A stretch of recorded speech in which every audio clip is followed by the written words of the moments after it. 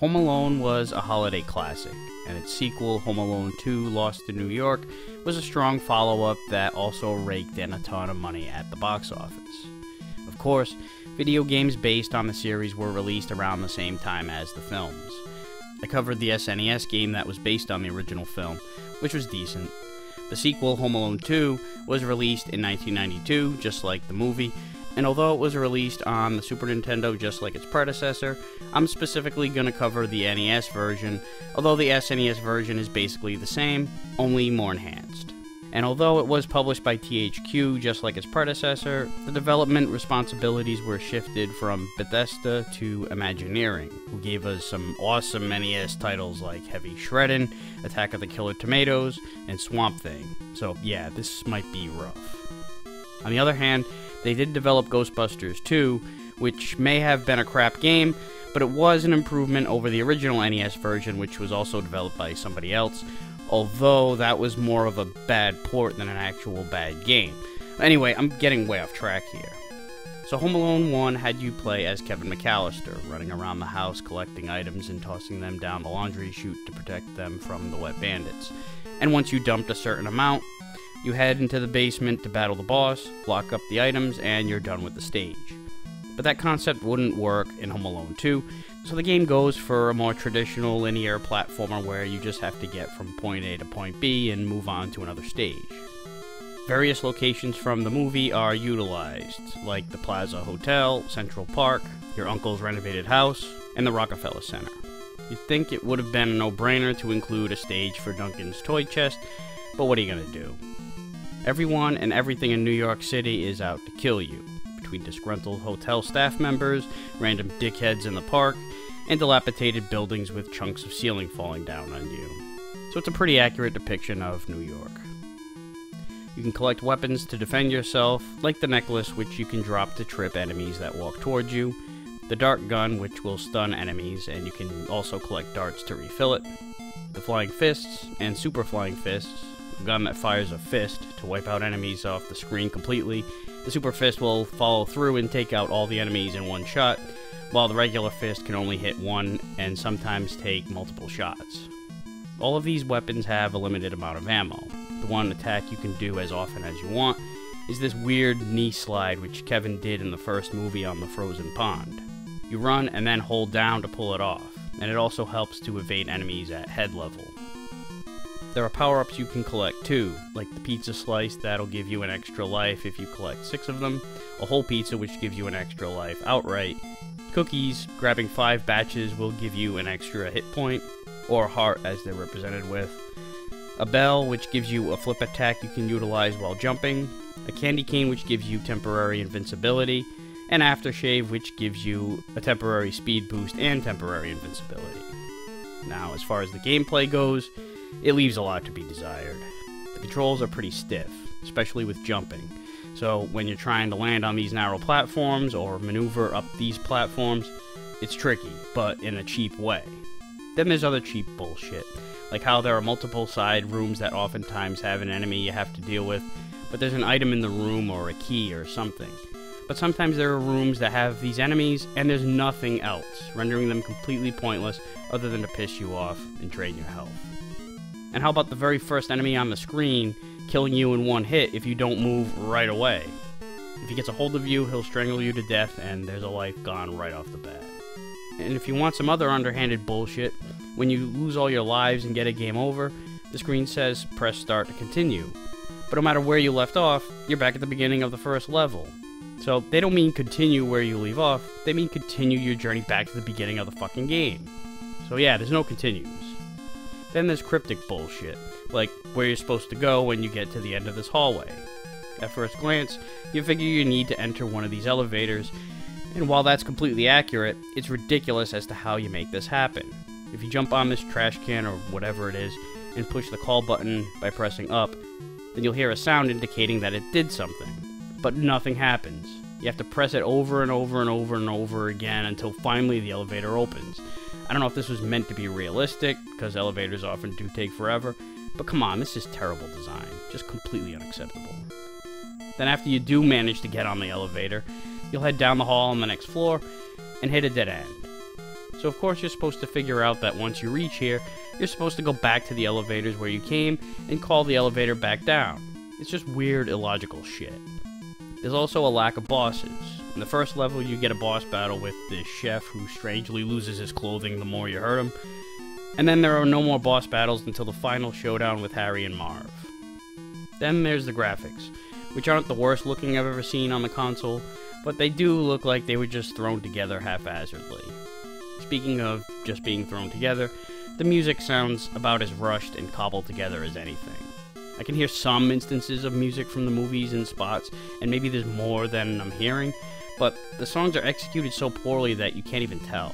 If they're actually going for music from the movie, then that would be worse, actually. Either way, the music sucks. It's not like Home Alone 1 was a video game classic or anything, but it was at the very least playable. Home Alone 2 isn't completely unplayable, but it's definitely closer to that than the playability of its mediocre predecessor. The series is trending in the wrong direction at this point, so thank God Home Alone 3 was never made into a video game. I could only imagine how bad that would have been.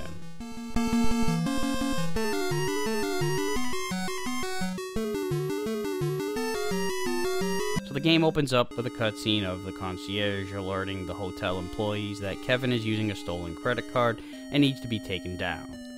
Meanwhile, Harry alerts his fellow bandit buddies that he needs help killing a kid. So while this is insane, it at least gives an excuse as to why everyone in the world wants Kevin dead. So the first stage is the hotel. This bellhop douchebag that I mentioned earlier is the first enemy you'll see. Get away from him quickly because, like I mentioned earlier, if he gets a hold of you, he'll wring your neck and it'll cost you a life. Hop on the couch and you'll find a pizza slice here and a necklace here. Make sure that the bellhop is turned and started back the other way before going for the necklace. Hop onto this plant to get up here and take the cookies.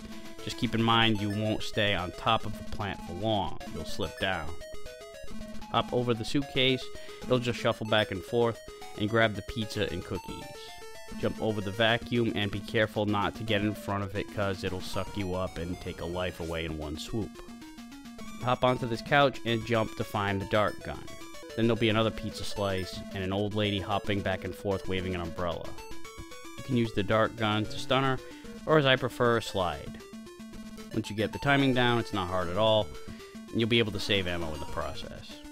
Head into the gift shop, hop up the shelves until you're at the top, and then jump across to get the fist shooter. Then hop over the cashier, and stay between the balls he throws at you and head back out. Grab the necklace and pizza slice, and then shoot this guy with the luggage cart to get by, and then you'll hit up the reception area. The guy behind the desk will toss more of those pink balls from earlier, plus keys which will fall from the ceiling. I think this is the only game I've ever seen where a key actually hurts you. Is this supposed to be the key that opens up one of those little refrigerators or something?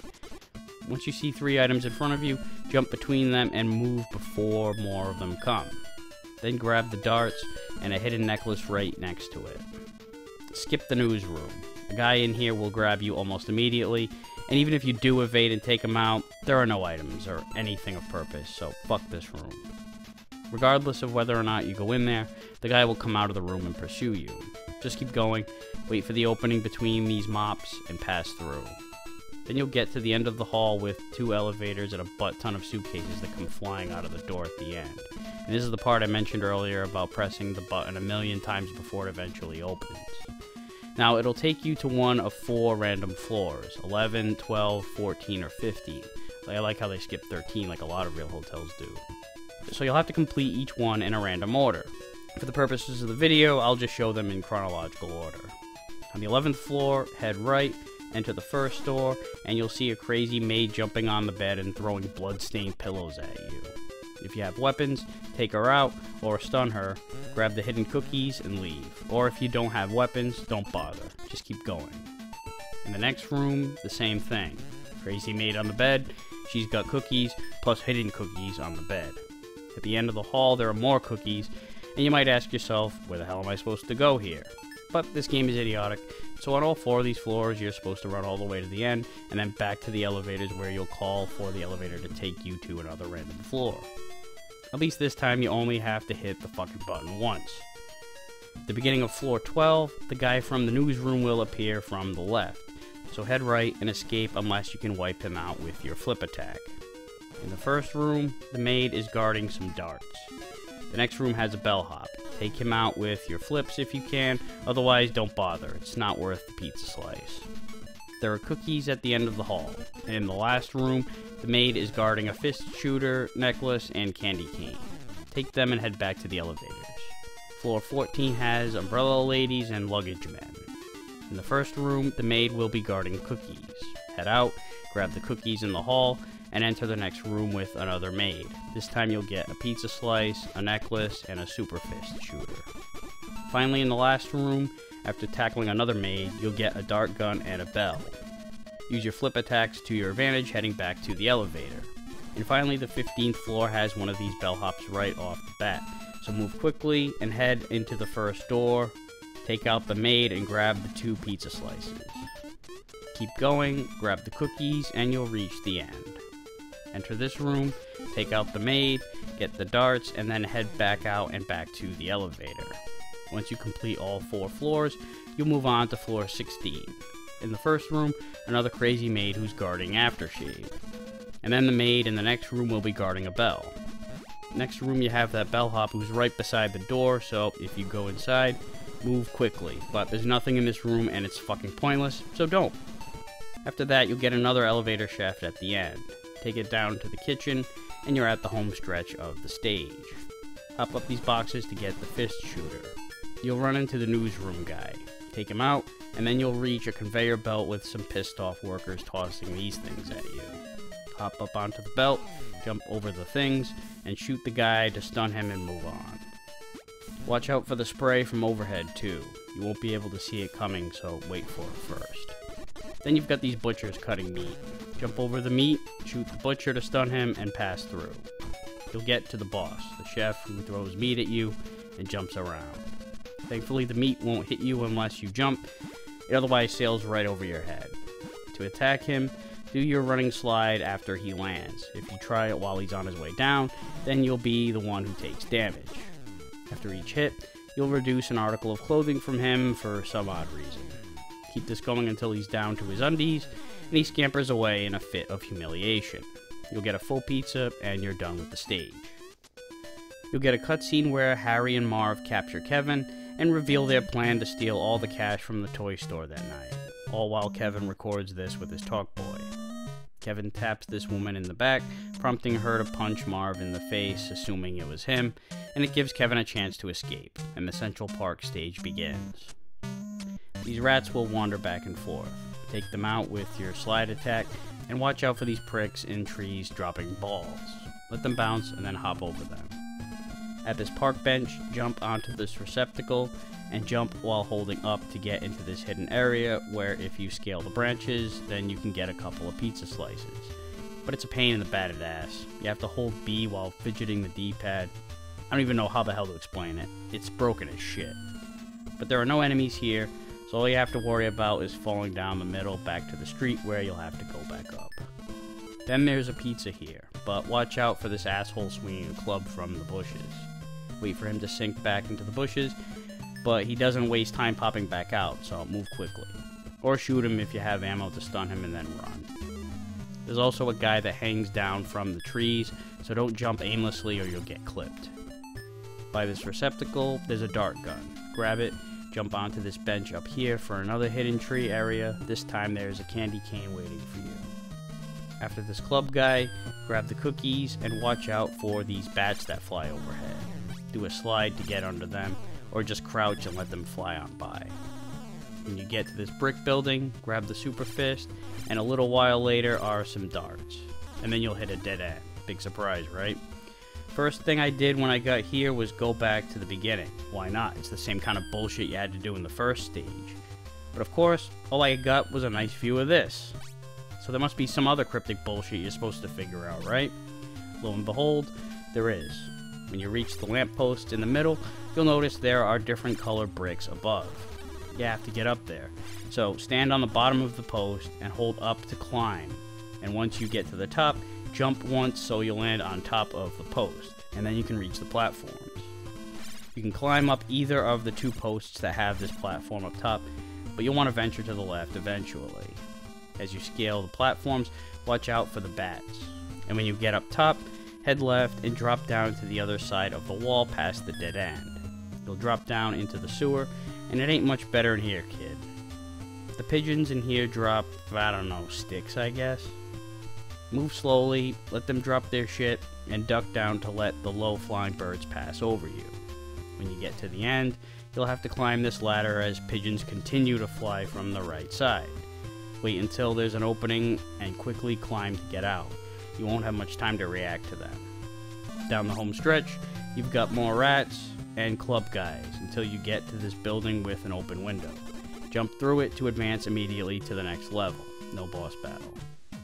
Now you're in your uncle's renovated house, and in this stage you need to find keys to advance through to the next floor. These doors that say up, those are the locked ones you need to get through. So head right, carefully jump onto these narrow platforms. You can only stand on the edge, and it's not easy to land with these stiff-ass controls, so take your time. When you get to the scaffolding area where Harry and Marv are inconceivably facing the other way, climb up here, and when Marv turns around, pull the string here just in time for the 20,000-pound anvil to crush Marv, and then take off. If you miss, he or Harry will grab you if you try to escape, and then you're dead. Move on, grab the pizza slice here, maneuver between the falling debris, and you can enter this opening to another room. But you do have the option first of continuing on past the falling debris, across a couple of planks to another pizza slice, and then come back to the open room. Marv will be on the other side, so quickly jump onto this couch, and then double jump to bounce your way over him, grabbing the pizza slices along the way. If he catches up to you, simply jump over the hole in the floor, and he'll go back, freeing you up to go back for the pizza that you missed. Now you're at a dead end with the hole in the floor. So of course you're supposed to figure out that you need to go down the same looking hole that you've been dying in throughout the level.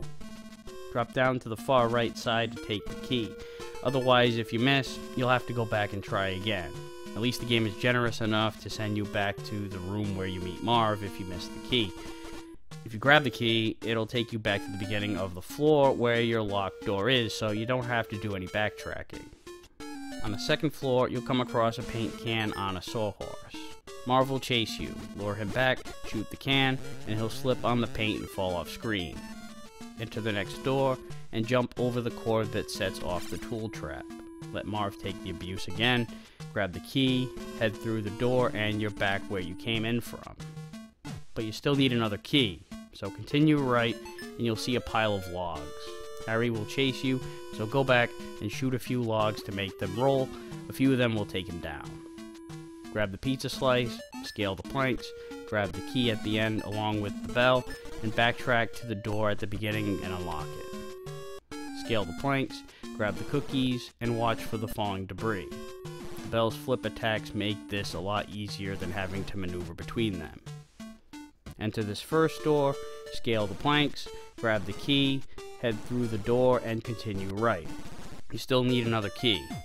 Carefully scale these planks while the debris falls, grab the full pizza and the key on the sawhorse, and backtrack to the locked door, and you're out of the house and on to the next stage.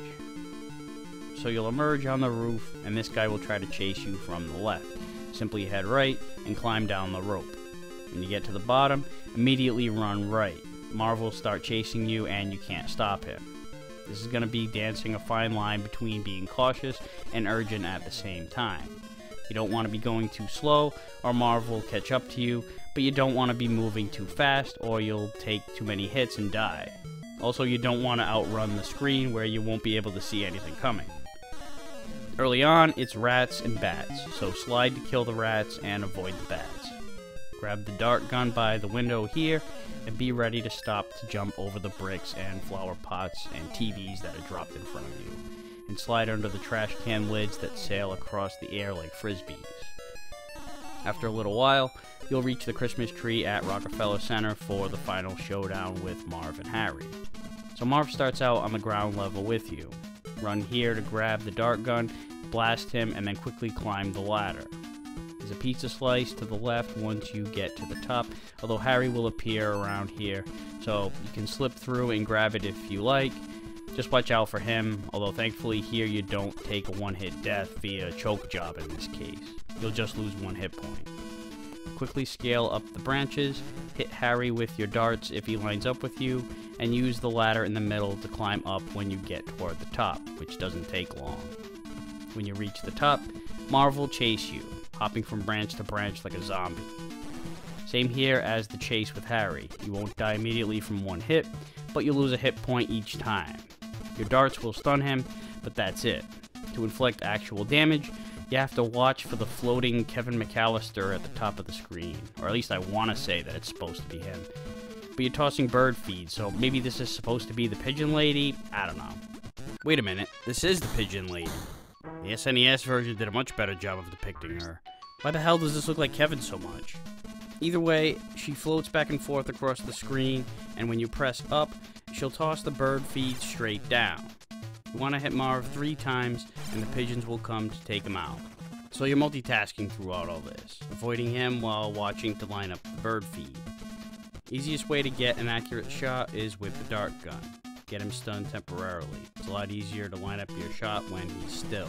Just remember, he's only stunned for a few seconds.